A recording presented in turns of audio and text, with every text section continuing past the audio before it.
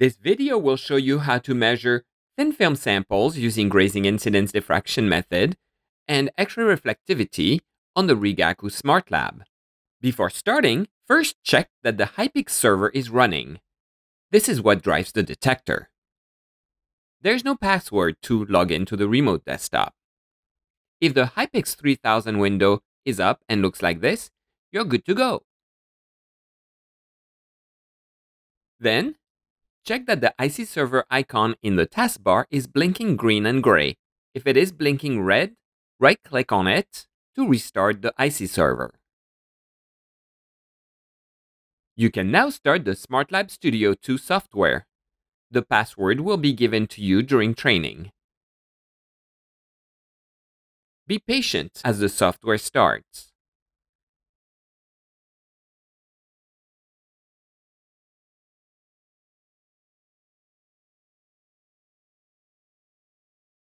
Once the software is up and running, if the X-ray power is not at 40 kV and 44 milliamps, click Run to start the tube power increase. This will take about 15 minutes. Once the tube power is up, you can start your work. Load either one of the package activities or a flow saved in your folder during training. The flow consists of a sequence of activities typically starting with optics alignment, in this case parallel beam PB alignment, which optimize slits and optics.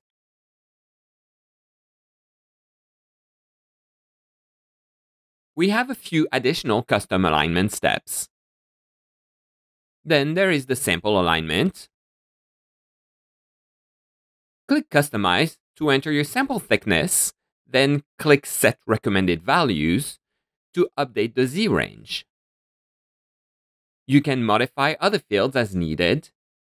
In this case, we are doing the direct beam cutoff alignment as well as the surface normal alignment, which uses reflectivity.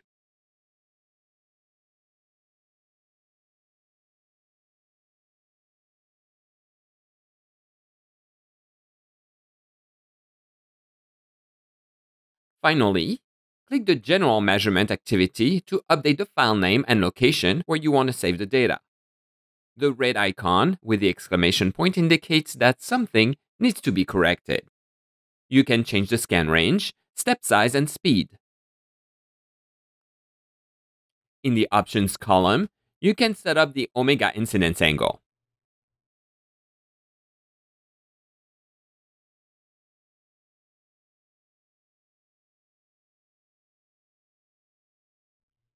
Once all is set, click the Run Flow icon to run the entire flow.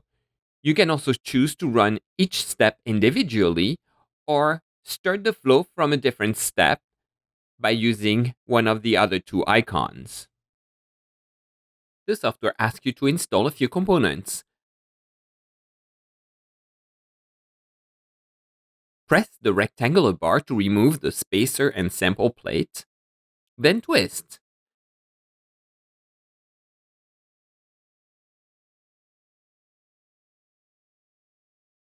Twist the sample holder into place, and then slide in the slit.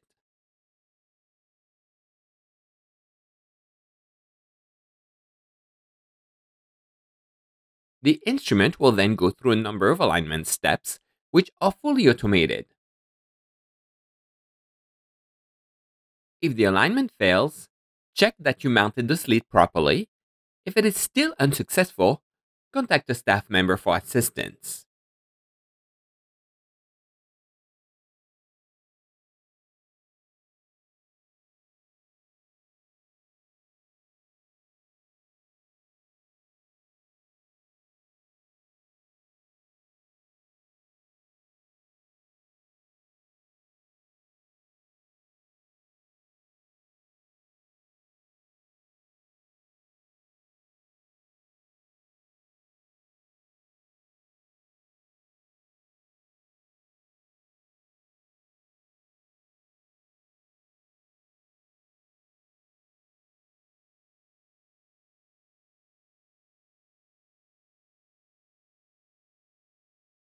Install the PSA 0.5 degree when prompted. Only hold it by the solid sides. It is very fragile. Loosen the set screw, then tilt the PSA open to remove it. Then install the PSA in place.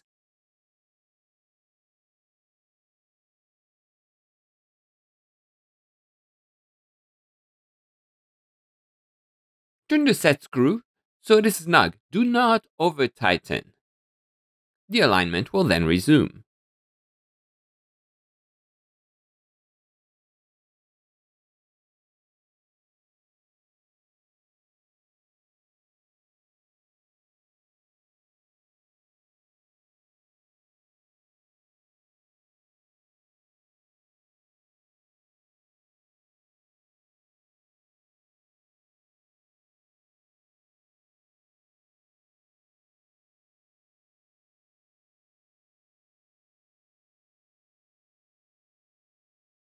You are now prompted to install your sample. Press the rectangular level again, then remove the sample holder by twisting counterclockwise. Then install the spacer and 4-inch plate with your sample mounted on it, then twist it clockwise to lock it in place. The instrument will now perform the sample alignment with an iterative sequence to give optimal sample surface alignment. You can reduce the number of iterations if you would like when setting up the flow.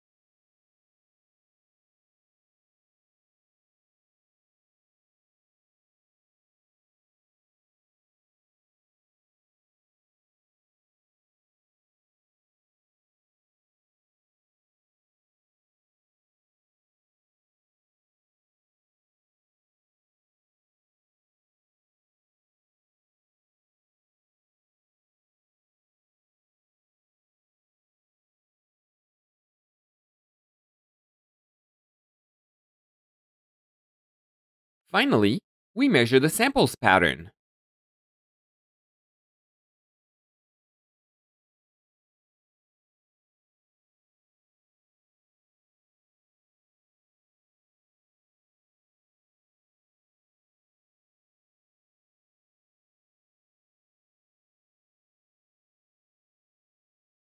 This was a very quick scan. Let's redo it with different parameters.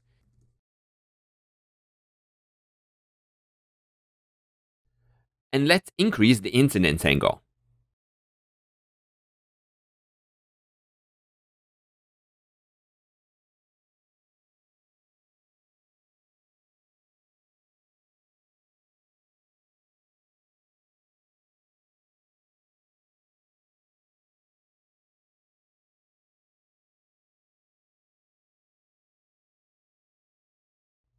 For this sample, the higher incidence angle gives a different pattern, indicating that the surface of the sample is different from the bulk of the film.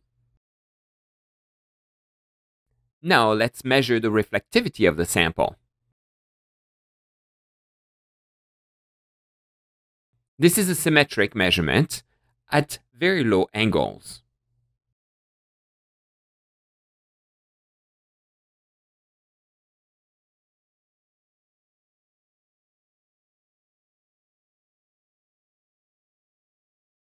Hovering over the red icons shows you what values are allowed for this field. For XRR, we want to increase the resolution as much as possible, This is done by decreasing the slit size to their minimum. Let's also not forget to remove the omega incidence angle we had in the program.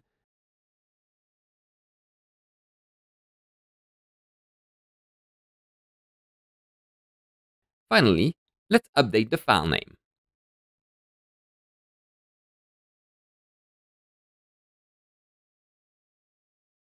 We can now run the general measurement step.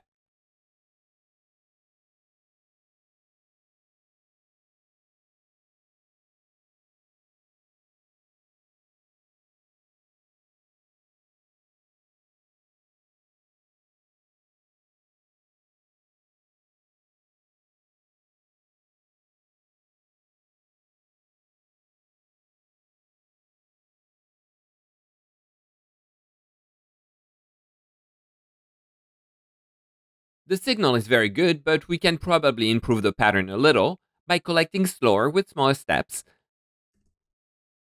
We also do not need to go the full range, so let's reduce it a little bit.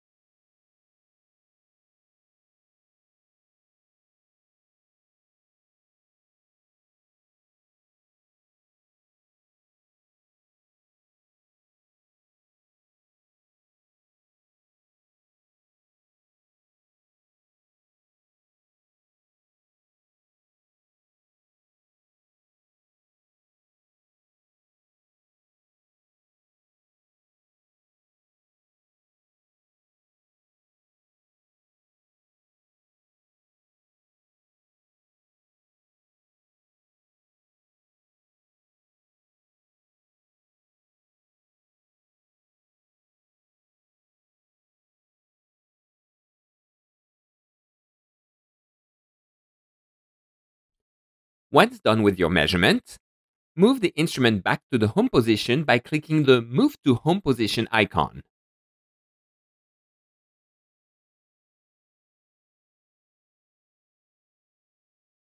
Then, if nobody else is scheduled to use the instrument for the rest of the day, turn the X-ray power back down by clicking Run in the Shutdown section of the Startup Shutdown panel.